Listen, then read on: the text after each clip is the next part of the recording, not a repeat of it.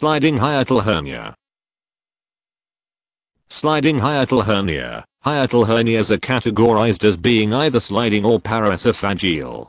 Sliding hiatal hernias are those in which the junction of the esophagus and stomach, referred to as the gastro-esophageal junction, and part of the stomach protrude into the chest. The junction may reside permanently in the chest, but often it juts into the chest only during a swallow. This occurs because with each swallow the muscle of the esophagus contracts, causing the esophagus to shorten and to pull up the stomach. When the swallow is finished, the herniated part of the stomach falls back into the abdomen. Para-esophageal hernias are hernias in which the gastro-esophageal junction stays where it belongs, attached at the level of the diaphragm, but part of the stomach passes or bulges into the chest beside the esophagus. The para-esophageal hernias themselves remain in the chest at all times, and are not affected by swallows. A para-esophageal hiatal hernia that is large, particularly if it compresses the adjacent esophagus, may impede the passage of food into the stomach, and cause food to stick in the esophagus after it is swallowed.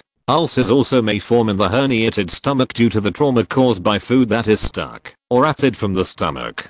Fortunately, large para-esophageal hernias are uncommon.